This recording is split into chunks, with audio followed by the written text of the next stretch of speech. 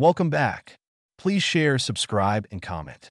A planet is a member of a hypothetical class of exoplanets that directly orbit black holes. Planets are fundamentally similar to other planets. They have enough mass to be rounded by their own gravity, but are not massive enough to start thermonuclear fusion and become stars. In 2019, a team of astronomers and exoplanetologists showed that there is a safe zone around a supermassive black hole that could harbor thousands of planets in orbit around it.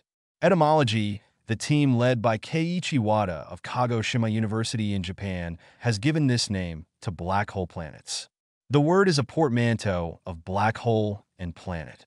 Formation planets are suspected to form in the accretion disk that orbits a sufficiently large black hole. Possible candidates: the unconfirmed extragalactic planet M51, ULS-1b.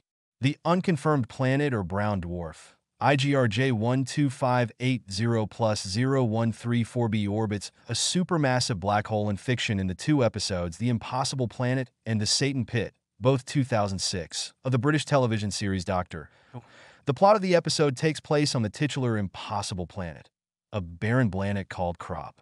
Tor orbiting a black hole called K37 Gem 5.